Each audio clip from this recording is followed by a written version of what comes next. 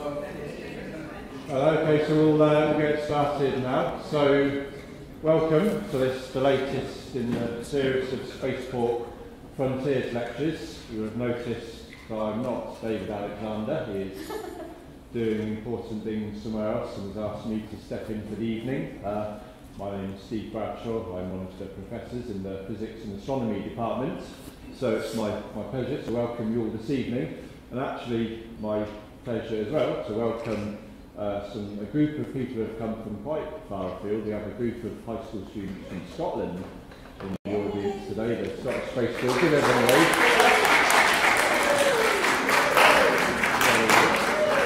So these students have basically been chosen in a competition to come to Houston and spend some time here getting immersed in sort of space-related activities. And so we're delighted to have you here and hope that you're having a great time. So now it gives me great pleasure to introduce our speaker this evening, and I've been told to be brief. So all I'm going to say is that it is fantastic to welcome Dr. Jim Green this evening. He has had a very long and distinguished career at NASA, which you can read about online if you so desire. He is the Director of Planetary Science at NASA headquarters at the moment, and he is going to speak to us this evening about using shadows to shed new light, which I'm sure he will shed new light on for us now. So, welcome, Dr. Green. Thank you very much, Stephen. It's really a delight to be here for the Frontier Lecture Series. And tonight, it's all about how we use shadows to really do some new and exciting science. And the importance they play in that science will be unmistakable by the end of this little lecture. What's critical to remember is that what are we talking about in terms of shadows? A bright light between you and that light, something moves in front of it, creates a shadow. And so we have actually a number of names for these things: eclipses, occultations, transits. And over the last year, those three techniques, producing shadows of one object moving in front of another, have been used in an enormous number of ways, all the way from the spectacular eclipse here in America to finding new planets around other stars. So tonight I'm going to talk about shadows in several areas. One, we'll concentrate a little bit on the great solar eclipse of 2017 that happened in August. Then we'll also talk about how shadows are used in science in our solar system. And I'll give you a couple current examples that occurred over this last year.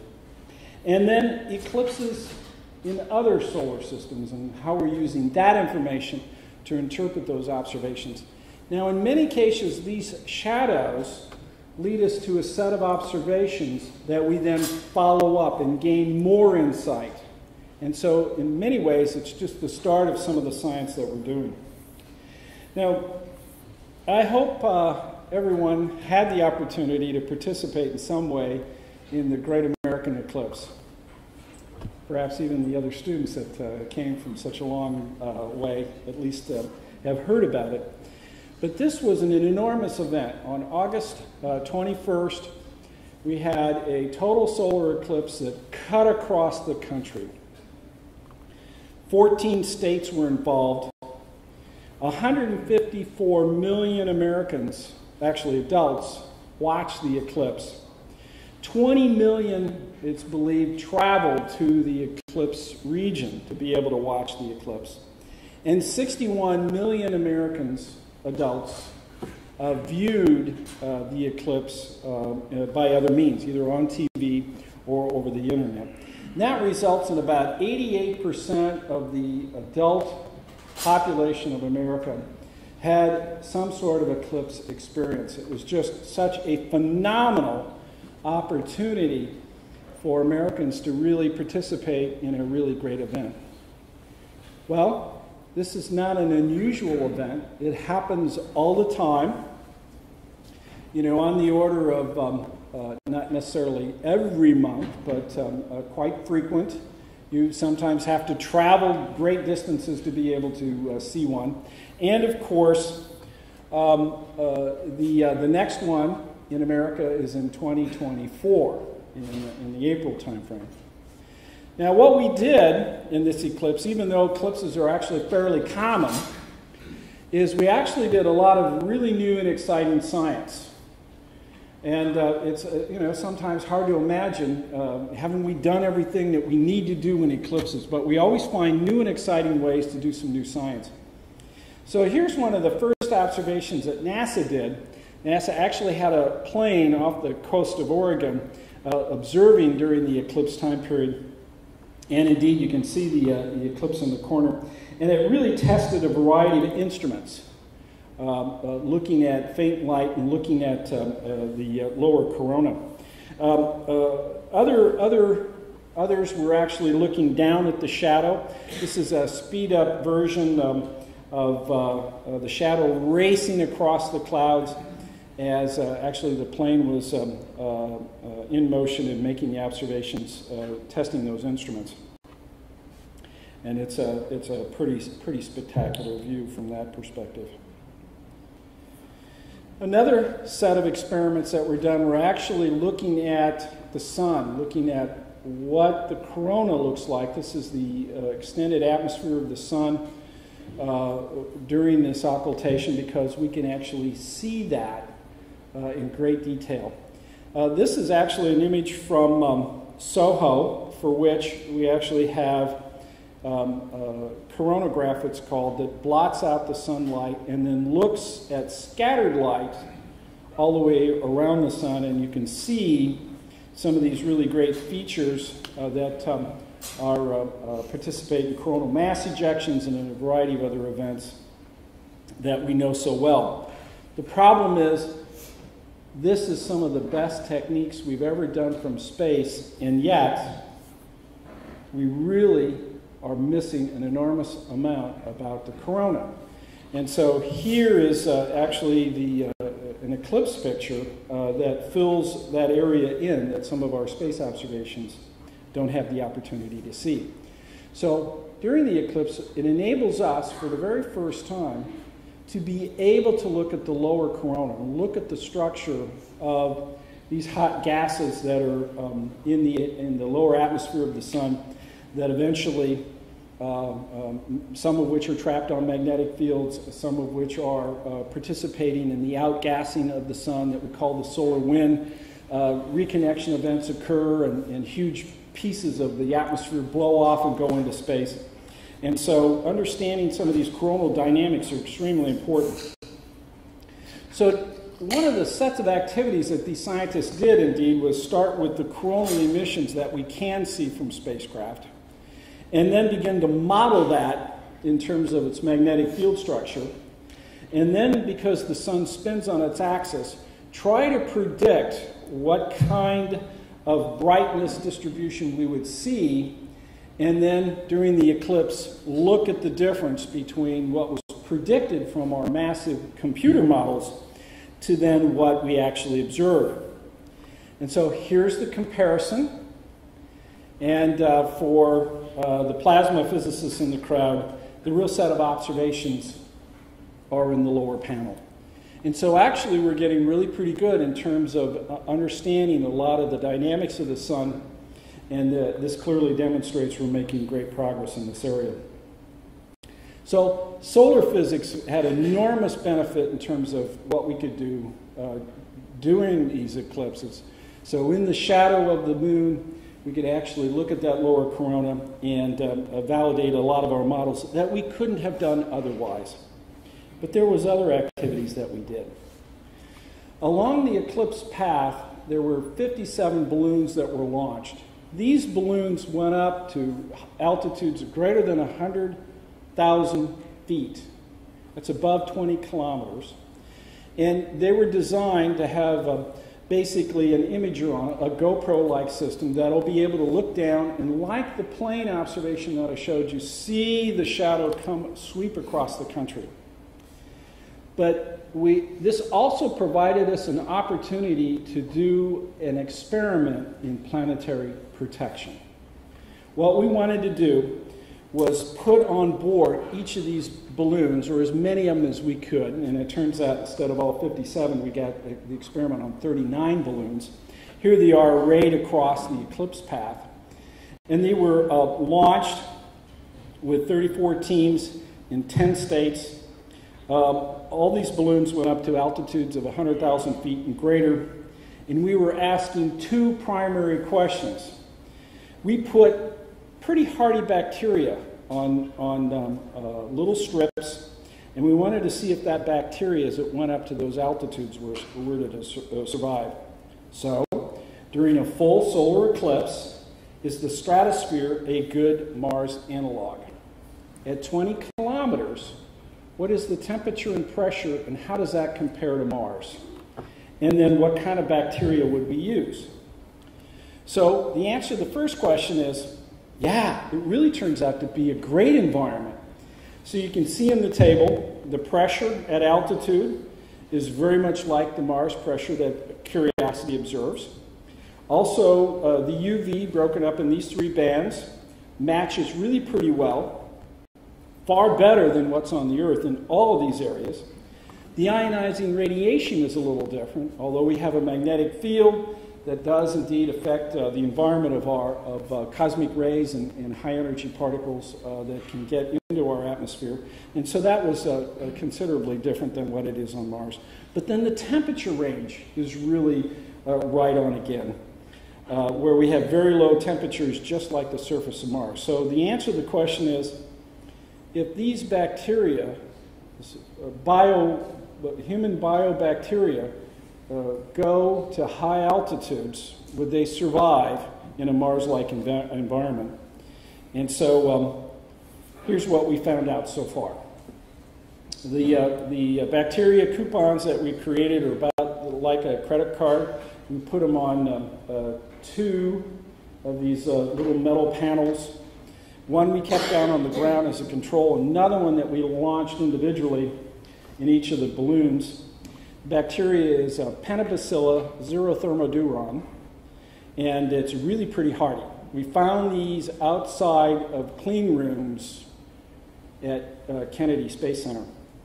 And you can see where we position these balloons, position these coupons on the gondola, and then we would launch these. Now, these are elastic, latex-like balloons under pressure, helium pressure. As they go up, pressure around them decreases. They get very large, but they're able to expand to a very large size. And then at about 110, 115,000 feet, they break, come down, and indeed the gondola also enables us to geolocate them.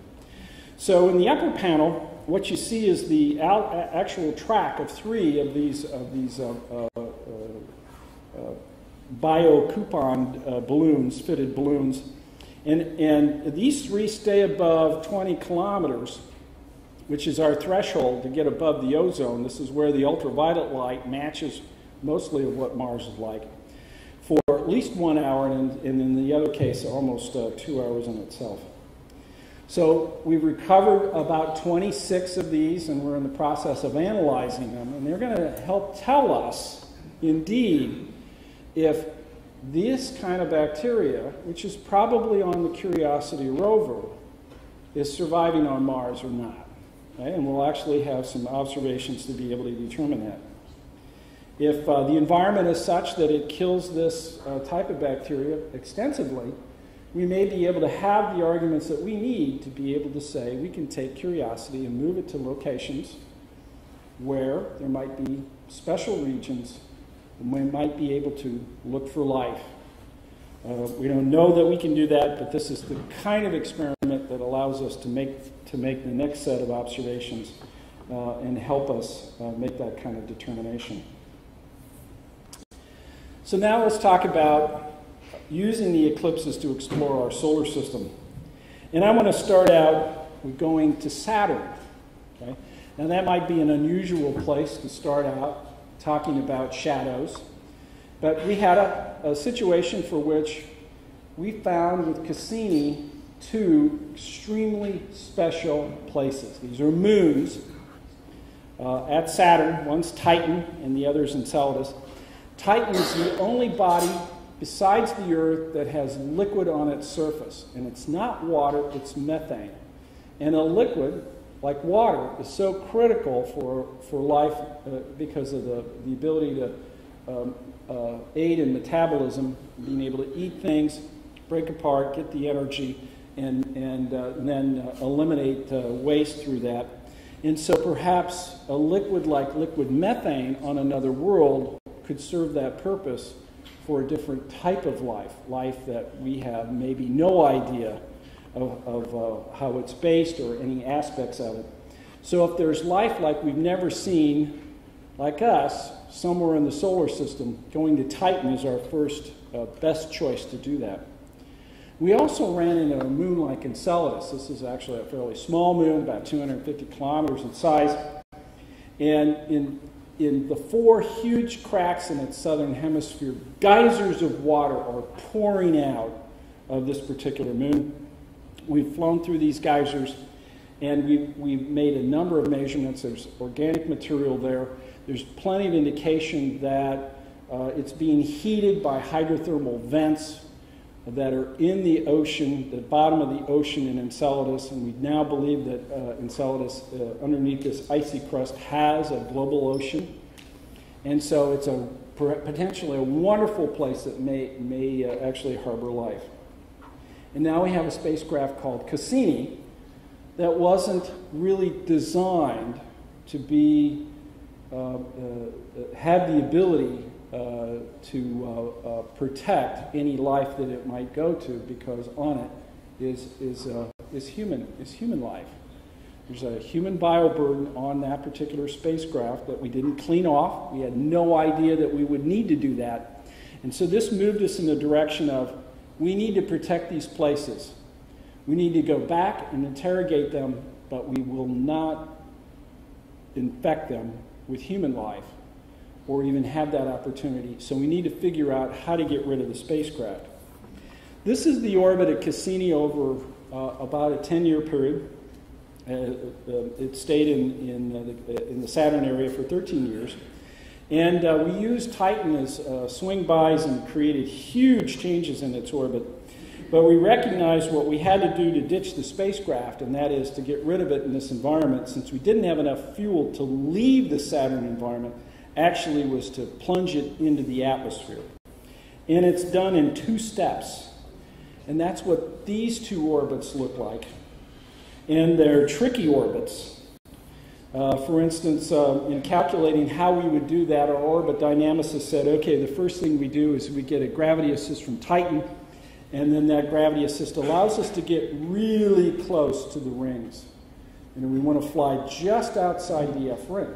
Now, we want to avoid rings for the simple reason that, a grain of sand hitting our spacecraft, which sometimes is moving at 10 kilometers per second or greater in these particular areas, in the wrong place, would really take the spacecraft out. So we really had to say, okay, we want to look for regions where the spacecraft would be safe.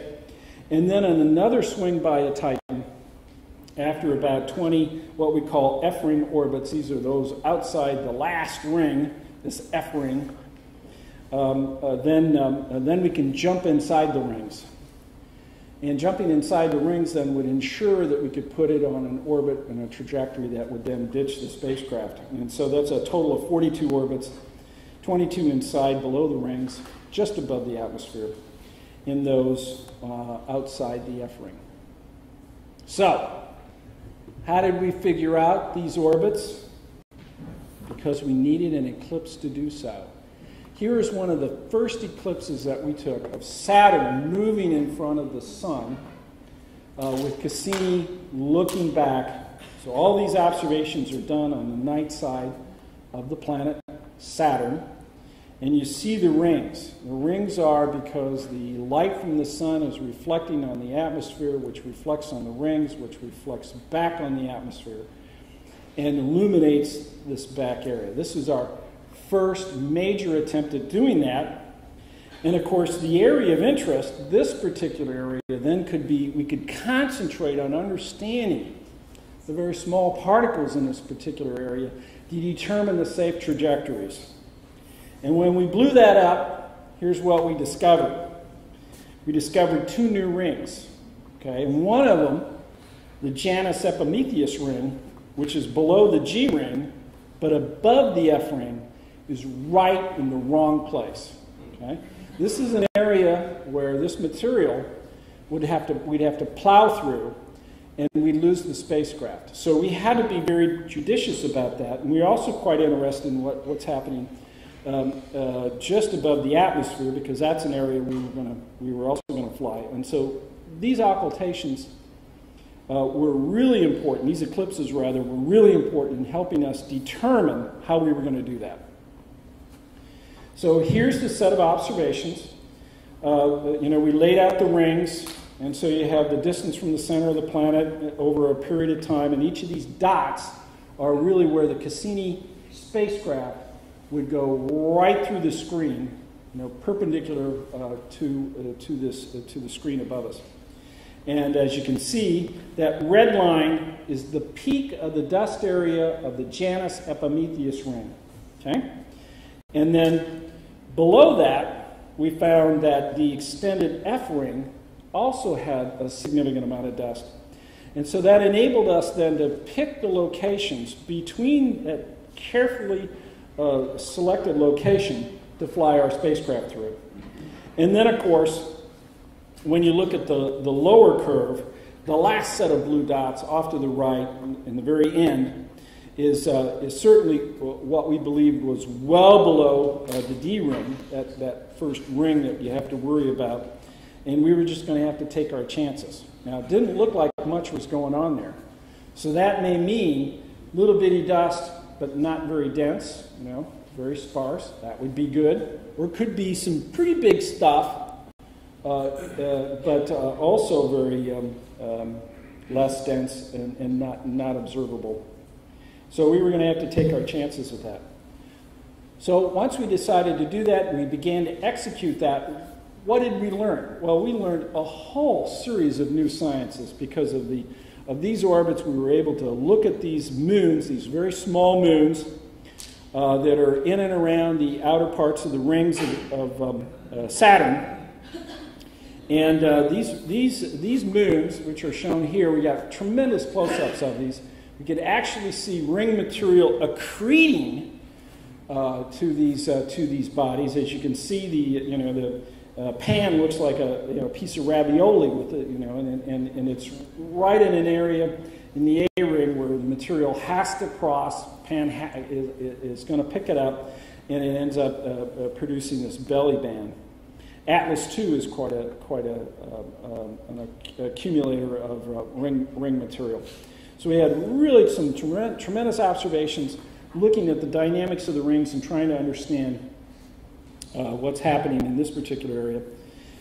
And so that was pretty spectacular. We also had absolutely spectacular views of the northern and southern hemisphere of Saturn. And in the northern hemisphere, we've known about what's called the hexagon for a considerable length of time. There was a hint of it even with the Voyagers as they flew by. But this really gave us an opportunity to take a really good look at the hexagon and watch it evolve over time. Now, the size of this hexagon is about 2 Earth diameters. You could think of 2 huge Earths. And this hexagon is actually what we believe is a jet stream. So this is a jet stream that's set up. Its shape, obviously, is a hexagon. It's a very stable shape. And in many ways, we're struggling with trying to understand this. And it's requiring some really sophisticated magnetohydrodynamic modeling to be able to try to predict the shape. What's also pretty spectacular is right over the pole, which is this enormous hurricane. And you can see, based on the sunlight, that these clouds raise well above the normal cloud deck, and we can actually watch and see the dynamics that are going on here. And so a lot of Saturn atmospheric circulation patterns are being observed and really noted. And it's really been pretty spectacular. Now, we got pretty good at these kind of eclipses, and this one, as you can see, is so much different than the previous one. The first one I showed you was indeed the very first time we did that. This one we did just for the fun of it, the inspiration of it. It has a wonderful configuration of the planets, Mars, Venus, and if you look, they're each little bitty dots that are sitting there that are so far away. Saturn itself is at 10 astronomical units away from the sun, where the Earth is at 1 astronomical unit. Okay, Mars is like 1.5 astronomical unit. And when we spent time doing this long-term exposure, we can actually see the Earth and the Moon. So it's really a spectacular set of observations. So this set us up for the finale. We were confident that we could fly through these areas. As we flew through the area below the rings, we discovered only a few very small particles, and then that enabled us to make the 22 trajectories through that. The two sets of orbits orbiting outside the rings enabled us to get the mass of the planet plus the rings. And when we took the 22 orbits below the rings, just above the atmosphere, we can get the mass of the planet. And therefore, when we subtract the two, we can get the mass of the rings. And the current theories are, if the rings are fairly massive, like some of these small moons all ground up and contributing to the rings, then they may be very old. If there's not a lot of mass in the rings, they may be very young. And we're in the process of completing that analysis, but it looks like the rings are pretty old. So here is the last image that Cassini took. It's actually a mosaic. It's several images that are stitched together. It's almost in eclipse, and it goes right over the polar cap and then enters the atmosphere at 10 degrees, as you saw in that earlier simulation. So once again, this whole mission was facilitated in its end by using the eclipse technique to understand what the possibilities are for us to be able to make new science happen and do it in a way that we were in control. Another spacecraft, New Horizons, flew by Pluto a couple years ago. Now, before it did that, we actually had a number of occultations. And this is where Pluto moves in front of us and a star, okay, and blots out the light of the star. So in the shadow of that star, reaching all the way back to Earth, you can see in this lower panel, here's the distant star off to the right, and there's Pluto's shadow. And then you can see in the lower left, you can see the size of what that shadow would be. And then it's sweeping across the Earth at about 53,000 miles per hour. And as you can see, there's not much land in the area. In fact, the center of it was completely over water. The only way we could do that is through observations with a plane. Sophia is the perfect tool to use. It's got, it's a 747 with a hole in the side and a beautiful telescope that allows us to stare at the star and watch Pluto move in front of it and allow us to analyze then the shadow.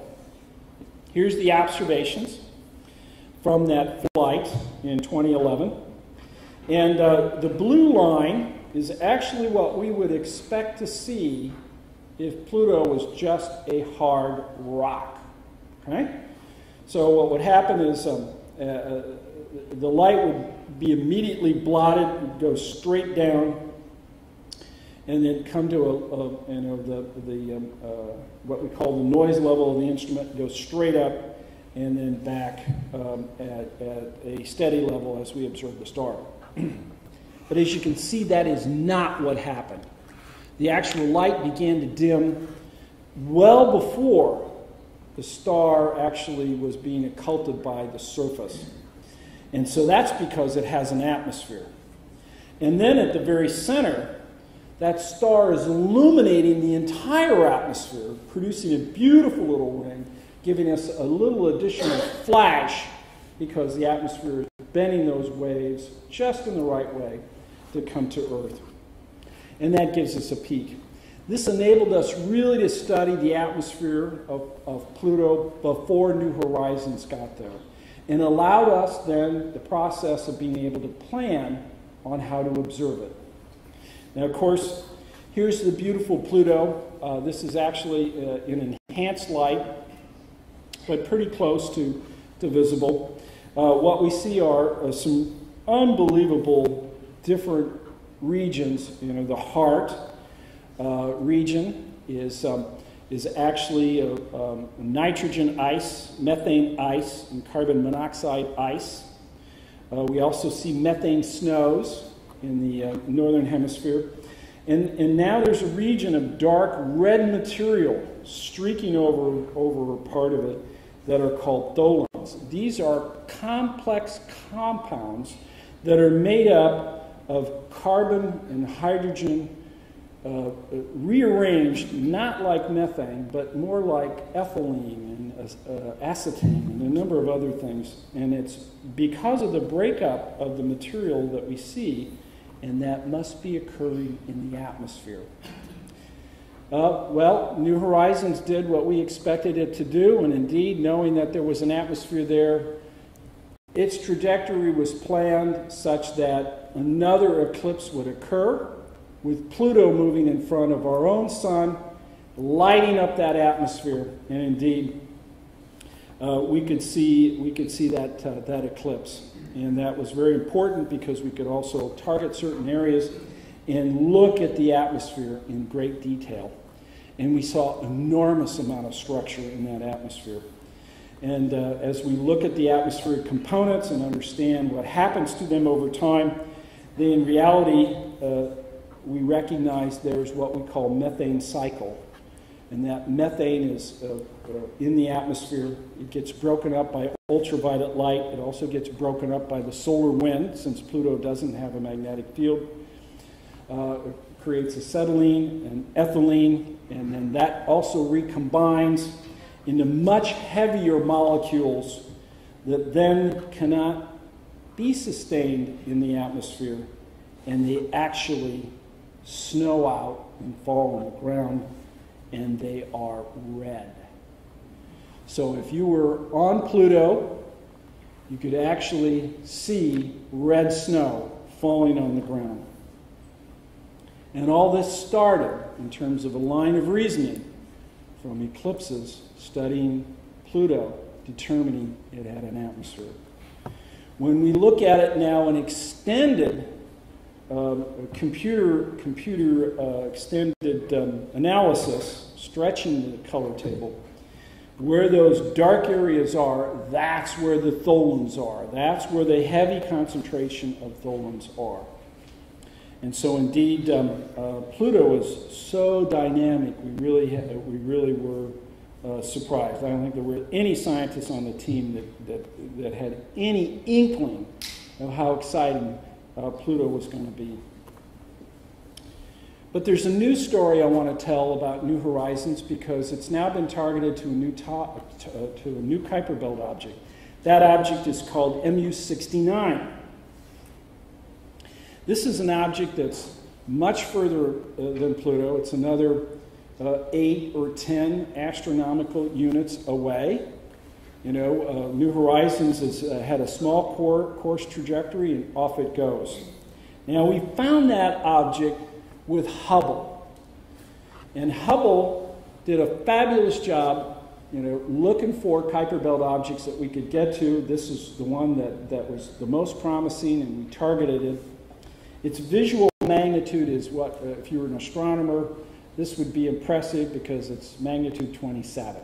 You know, we have no telescopes on Earth that's going to see this thing. You know, it really requires the Hubble to find it. The estimated diameter, based on what we think these objects are like and understanding their reflectivity, therefore getting an idea based on the amount of light that we receive, how big they are, which we really don't know, but this would be the model, is somewhere between 20 and 40 kilometers. And so this is a much smaller object than the 2,000 kilometer Pluto. This is a building block of Pluto.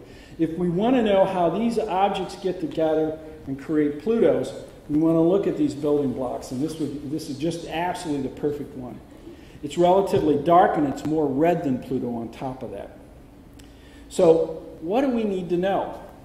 This object, when we fly by it, is going to be more than 5.5 hours away, one-way light time, okay? And in a matter of 10 or 12 hours, we're going to be flying by it. We have to know exactly where it's at because we have to have everything automated on board. Turn the camera and take your images, and it better be there.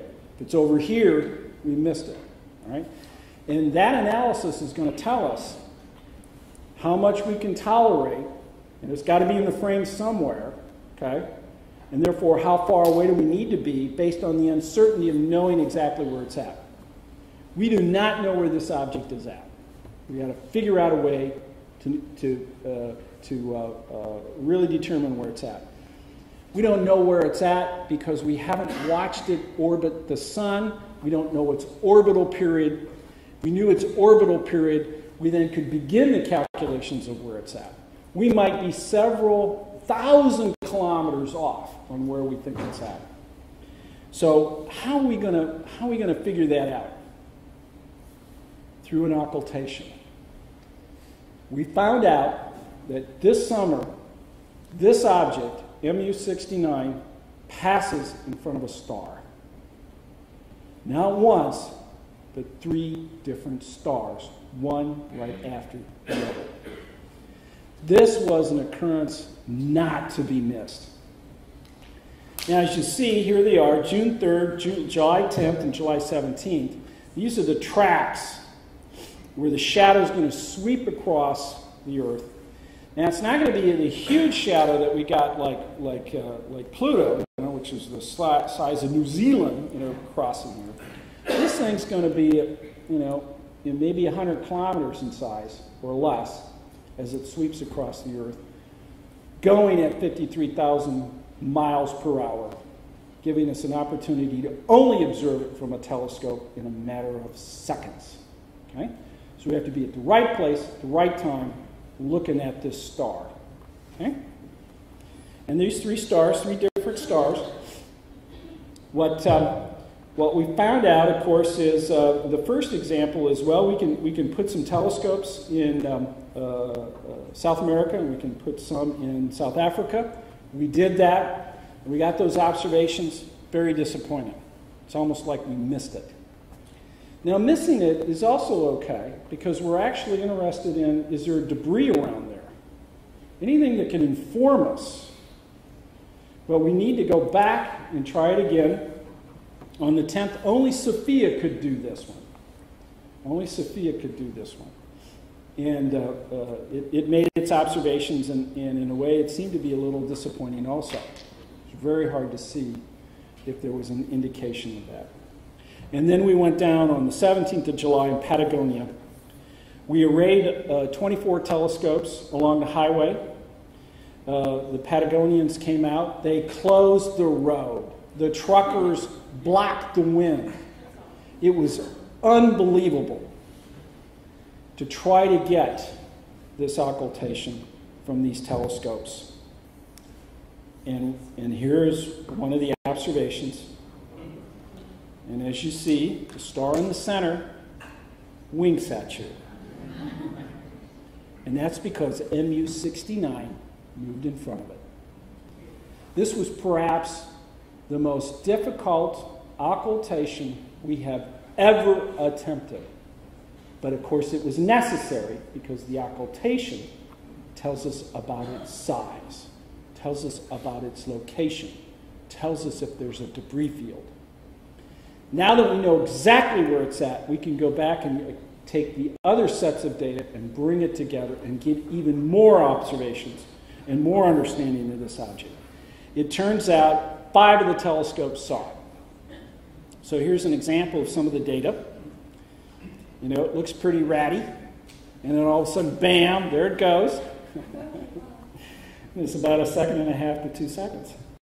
We got 5 of those. So now let's do the modeling. We can take the telescopes and exactly when they made those observations and map them to the sky and then create a model. And so here was our first attempt at the model, you know. So, hey, this might be an elongated object. That was one of the first elements in thinking. But then when we brought in the other data and started to look at it more closely, it turns out this is a better model. And that means this may not be one object, but 2. And so it's very typical of the Kuiper Belt. This is a region of these small bodies that are well beyond Pluto. There's thousands of them, and about 30% of those, when we can resolve them, do indeed indicate they're binaries.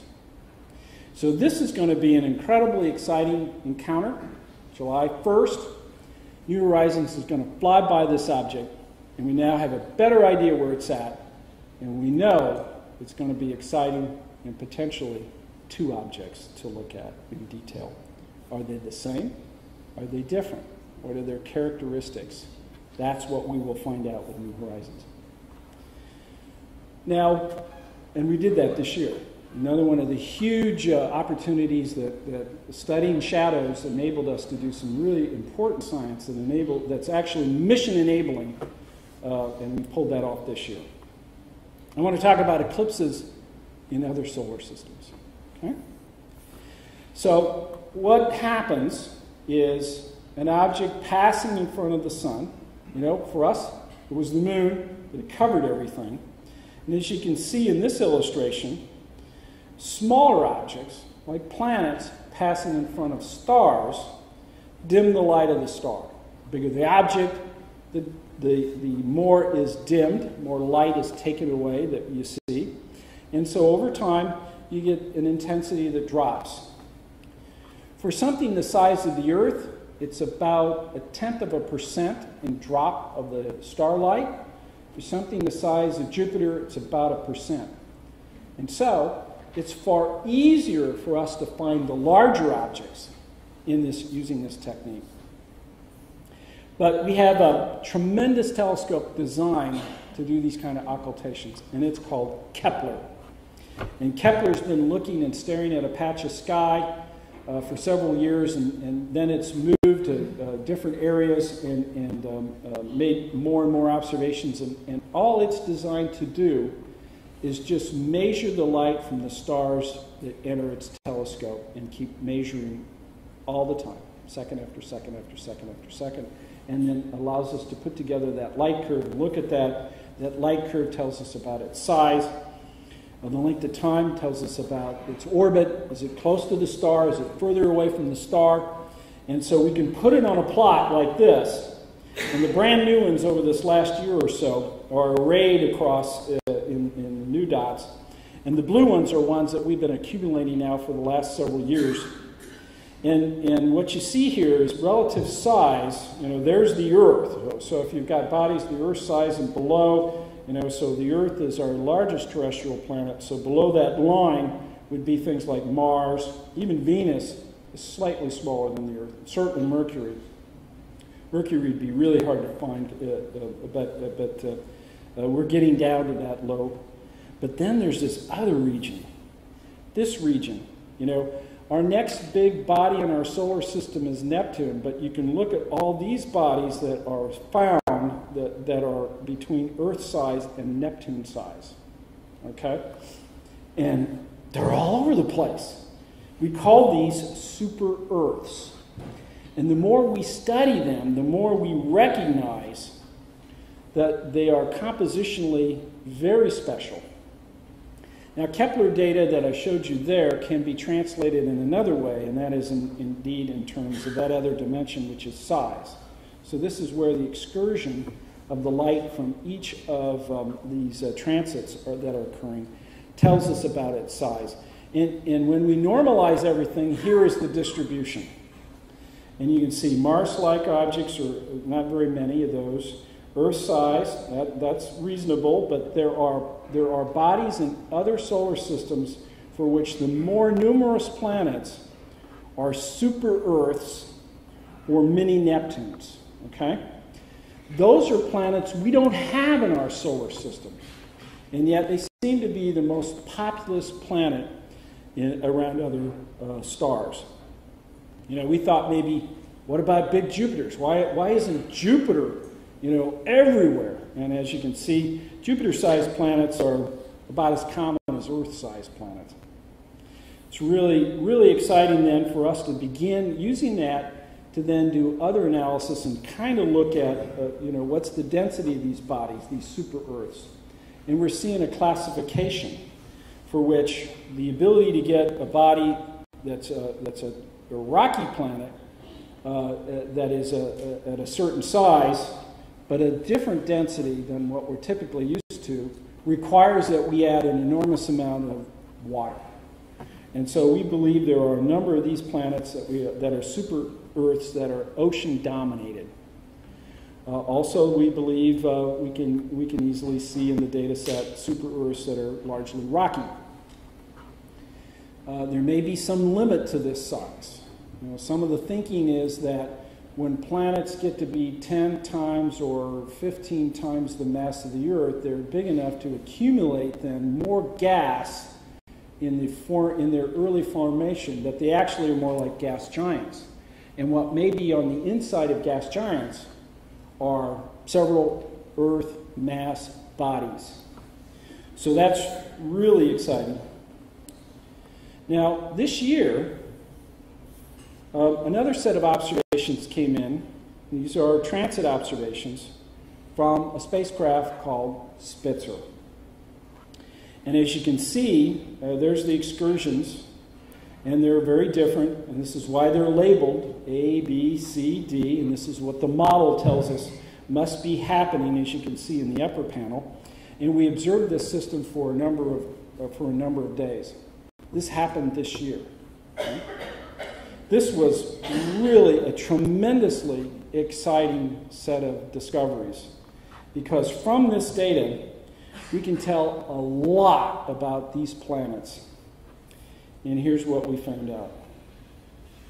This system is called TRAPPIST-1. It's a dwarf star, a small dwarf star, very different than our sun, not very luminous, but it's 39 light years away. It is around the corner.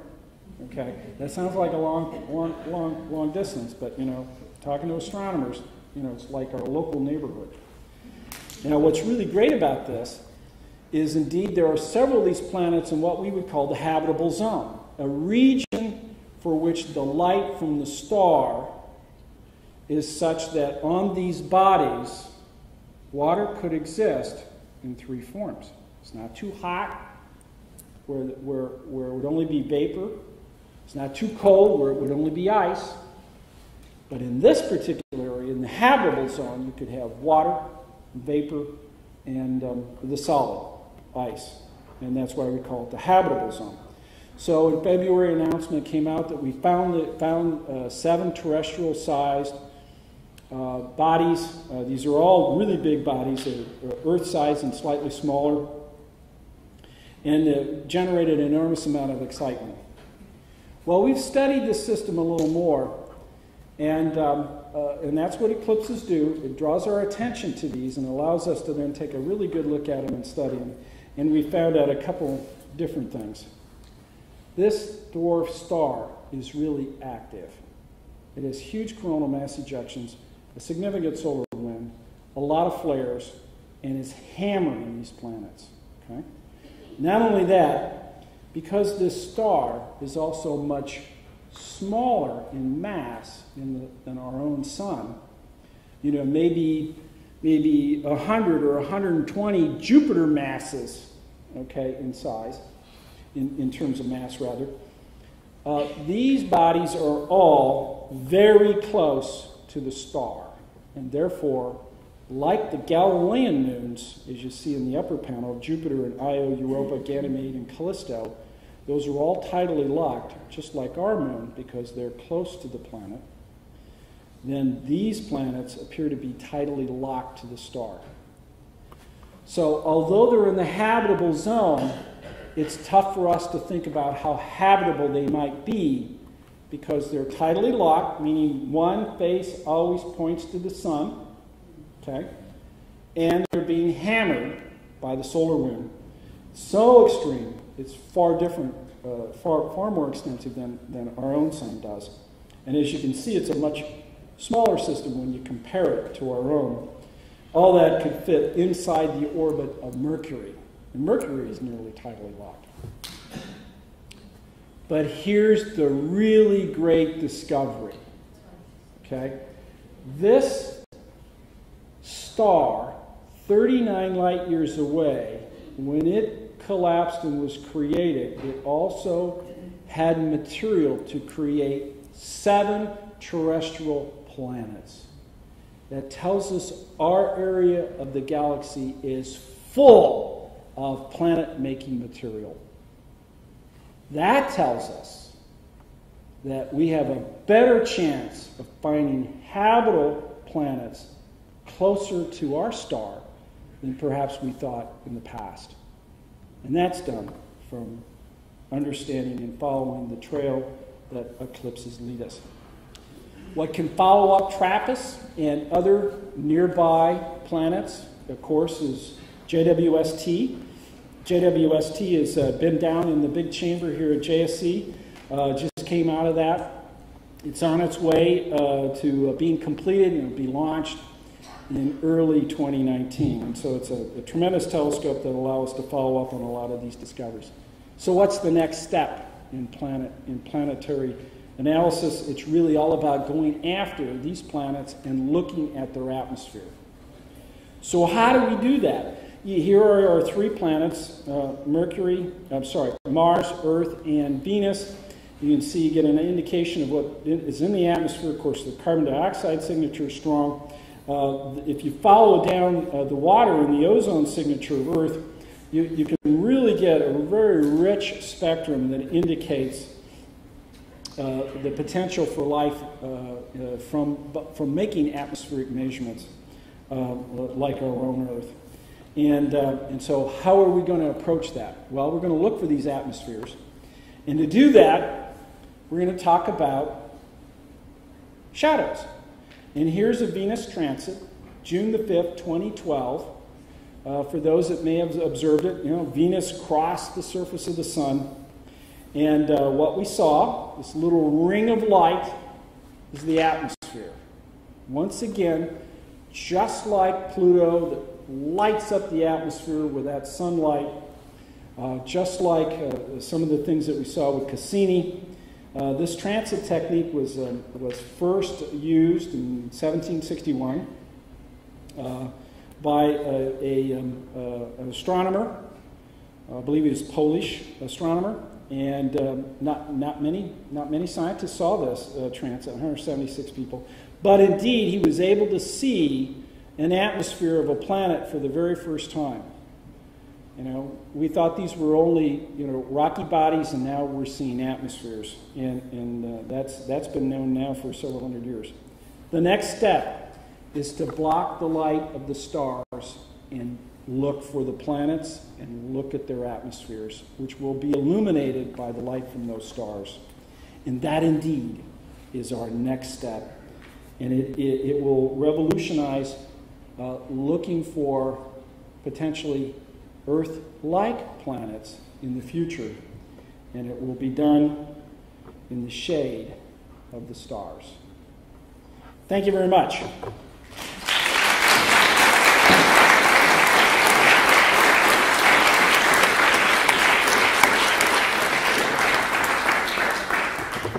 Great, well, thank you very much. And we have time for some questions. You may have to speak up. I'm going to see if I can identify a working microphone. But if anyone... I can repeat them. Yeah, actually, if you can repeat the questions, that would be great. Yeah, go ahead, right there. Dr. Frank, can you talk about the Parker mission and what you're doing to prepare for that? Yeah, so there's a mission called Parker Solar Probe. And the question was, what is that all about? It's actually a solar probe. It's actually a mission to the sun. Now, when we look at the sun and we see this extensive corona, we know that a lot of the upper atmosphere of the sun is trapped on these magnetic field lines. But yet, as you move further back, you actually feel the wind of the sun. The sun constantly outgasses in all directions. So how do you go from an area where most of that hot gas is trapped in the magnetic field to an area where there's gases that are flowing away from the sun in all directions? And that's what Solar Parker probe is going to probe. It's going to fly, we'll have several gravity assists around our Venus, as an example, as it gets to really close to the sun. We'll get to 10 solar radii. And that's an area where we believe this magnetic field structure changes into a radial solar wind structure and facilitates the outgassing that we see, and we call that the solar wind. So we're really going to go to an area that's incredibly hot.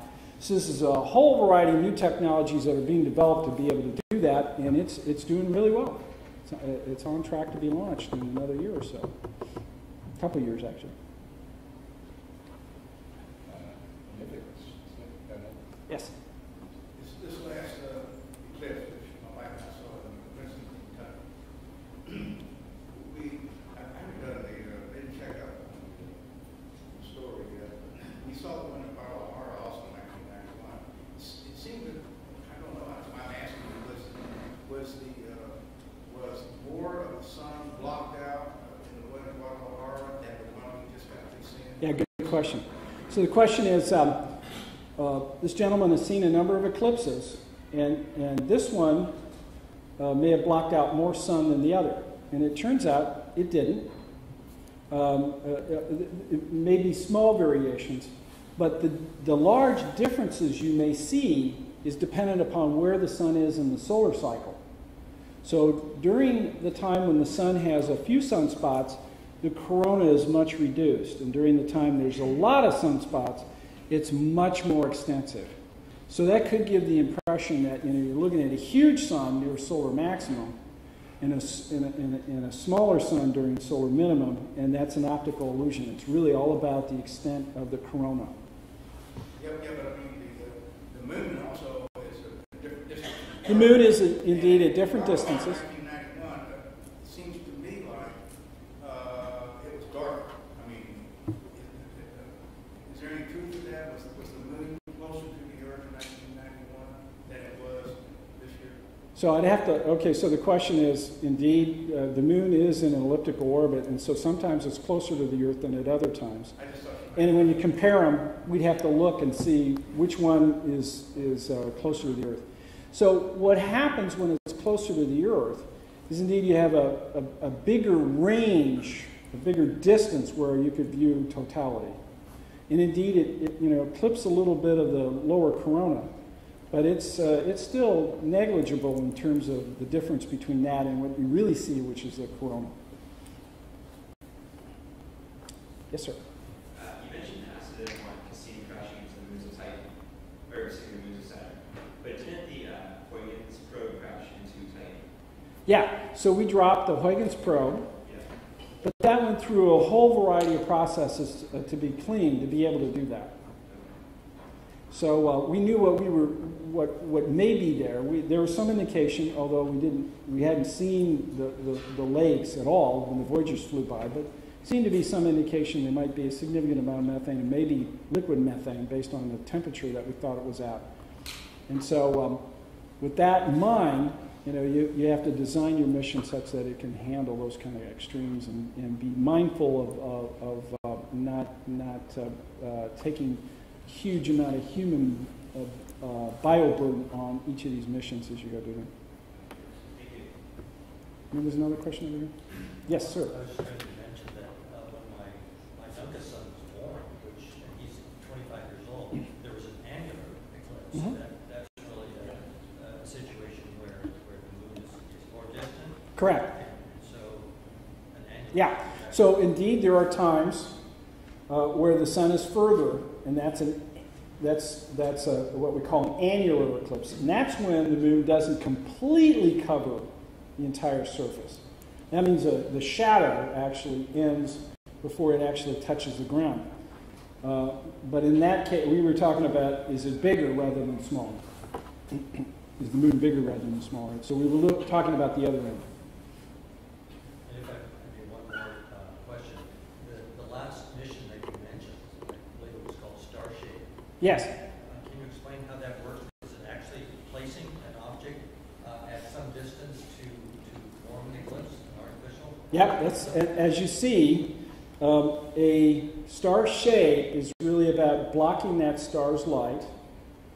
And based on the modeling, what has to happen is not only a disk, but these funny little fans that stick up all around it eliminates stray light that does occur. And it has to be a significant distance away from the spacecraft itself. And as you can see in this example, you know, separation distance, 30,000 to 50,000 kilometers. I mean, that's enormous. So these two spacecraft, literally the Starshade and the telescope itself, have to operate independently and then yet line up to be able to block a star's light out. And then once you see that, then have enough intensity lighting up a planet's atmosphere. The light, reflected light from the planet, is 1 billion times typically less than the star itself. So you got to get rid of the starlight, and you got to have a big enough telescope where you can actually see the light from the planet. So this is really a challenging mission, but it is indeed another big step for us to be able to then look at the atmosphere and then make comparisons between that and the atmospheres of our own planets in our own solar system, so that we can understand if they're habitable or not. Yeah. Yes, sir? And we'll go over here. Looking at TRAPPIST and the occultation of that star by those multiple planets, and looking at the dip in the light intensity of the star as the transit occurs, that gives you certain assumptions about the size and mass of the planet that we see for TRAPPIST. But doesn't that assume that transit is occurring across the equatorial plane of the star? How do you know that solar system is not tilted a bit, such that the transits happen, at the lower edge, and so that would completely throw off the size and mass estimates for the planets? What do you do about that? Yeah, so indeed, every transit that we look at, we have to determine the plane of the planets, okay? And so they're going to come in a variety of planes. And in fact, there are 30% of the stars that we see that may have planets in it. We'll never see them because their orbit plane may be perpendicular to our observation, never transit.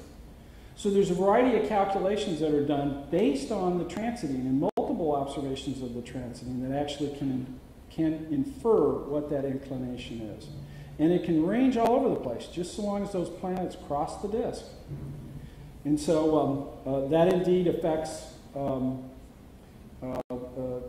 size and distance estimates based on those occultations. So all that has to be taken into account to get an accurate size. For mass, you have to go back and verify it with other telescopes to determine how the star may wobble as it moves through space based on the mass of the planets that are tugging and pulling it as they orbit it. And that can be done through what's called a radial velocity measurement. And you can see the light from the star shifting a little bit based on its motion. And then that gives it away in terms of the fact that it's wobbling based on the planets, and then you can calculate their mass. So that's what you have to do to follow up on the eclipses. Yes, sir. For the balloon experiment you mentioned, during eclipse, why did that need to be, maybe I missed it, but why did that need to be during eclipse, not just at They were launching 57 balloons and got the FAA approval to do it. And it was a ride of an opportunity. It was a ride of a lifetime to get 37 balloons outfitted. And then it also enabled us to engage a whole variety of student population to not only learn about the experiment, but be able to deploy it and follow the procedures of hunting the balloon down and recovering it, and then recording, whether some of these one ended up in the cow pot, so you can't use that one, and then others were dragged on the ground, and so whether the experiment was compromised or not. So instead of the full 30-some, we got about 26 or 27 of them. The point of being your eclipse was because you get more people to do it? Well, it was a rite of an opportunity. So we used the balloons because it was a rite of an opportunity, and it enabled us to get to a location where we had a Mars analog. And we could do a whole bunch of them, which would do nothing but improve our statistics. So it's not like a single ride where everything's bet on it. We had a raid across the country. But I guess would that have worked just at night? Would that have worked at night? Instead of during eclipse, was there something special about the No. eclipse? And the reason why is at night, the ultraviolet light would be blocked. And we believe the ultraviolet light is a potential killer for these microbes. The ultraviolet scatters. Yeah. So we want to do it during the day. And then we want to be able to get it up to an altitude above the ozone so that the ultraviolet light would indeed be one of those major parameters that we look at. So when we bring those coupons back, we have a control and we see the mortality rate, and then we get an estimate based on its exposure and its path. So we also can get its path, and then we know how long and what the trajectory is. And as you can see, there's all kinds of variations in that. Some were up 1 hour, some were up more than that, 2 hours and more. And so then that also adds into the statistics of it. So it's a great opportunity. It's a rite of an opportunity that allows us to get an array of measurements that all in the same context. And that's very important. And that's being analyzed right now. Any other questions? Yeah. I can see where you could get more eclipse data from the moon if you say we're going to at an equilateral point in the Earth-Moon system, but would it be worth it? So the architecture of why and how we get eclipse really starts with understanding the plane of the moon. And the plane of the moon is actually cocked a few degrees. Right. And so then as we move around that sun, then that plane allows it to change orientation relative to the sun. And you've got to be at the right place, at one of these nodes that allow then the sunlight to shine on the Earth. And then as the Earth spins, that's why you have different locations for the eclipse. But indeed, every new moon, if you could see the moon in the middle of the day, passes above the sun or below the sun, because that's where it's at in its slightly tipped orbit. Well, say if you had a triangle, and they're all the ecliptic planes, where as the moon would pass through that, then there would be opportunities that you would get the eclipse, and then you could maintain some orbital adjustments if it was a spacecraft. So you're talking, okay, so your question may be relative to a spacecraft using the moon for eclipses. Well, indeed, a spacecraft that observe the sun see the moon pass in front of it all the time, okay? But it's, I don't believe in all the years that we've been up there, we've actually caught the right example where the moon covers the sun from a spacecraft perspective and created an eclipse. It would be an equilateral triangle. Yeah. The same distance as the Earth's surface, right? Yeah, I don't know of any observation we've taken from any of our solar observers that do that. Yes, sir. I'm going to get back to my recent Kentucky experience. I wish I'd done my homework in advance, because I forgot all about being able to see Mercury. Yeah. And I wish I had known where Mercury, where to look. Yeah. I'm sure I saw it, but I don't know. It may not be Mercury, it may be Venus. Unless, Yeah. unless it would have been a bummer. And Mercury were like damn near in Yeah. line with the Could have been behind it. Yeah. Do you know where it was? Yeah. So relative to the planets, during the eclipse, we know where the planets are. So during the eclipse, the last one in particular, Venus was off to the right. Yes, I remember that. Okay. Yeah, but that was That just popped right out. Yeah. That was really obvious. Mercury was a little harder to see. It was off to the left. And Mars was a little further away from that.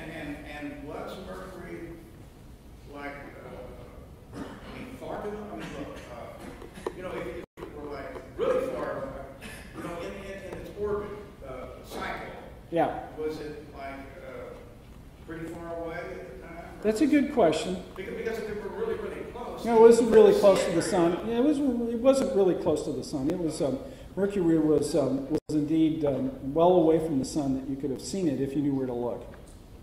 You needed to be in totality. You needed to be in the area of totality. I was. This was actually my first total eclipse, and I was in Idaho. I was in Idaho Falls. And it was one of the NASA broadcast places. NASA broadcasted from like 10 locations along the eclipse path. And so they would go from place to place to place during totality, and we would report on what we saw and what was going on. And I was pretty excited because it was first one. So it got really dark. It was just fantastic. And Venus popped out. It was great. And then the street lights turned on. You know. Had I really thought about that, I would not have been anywhere near a town. You know, I would have been out in the country somewhere. But the hazards of your first eclipse. All right. Well, we haven't yet fed our speaker, and he's been working very hard all day. So I'd like to thank Dr. Green again. My pleasure. My pleasure. Thank you very much. Thank you very much.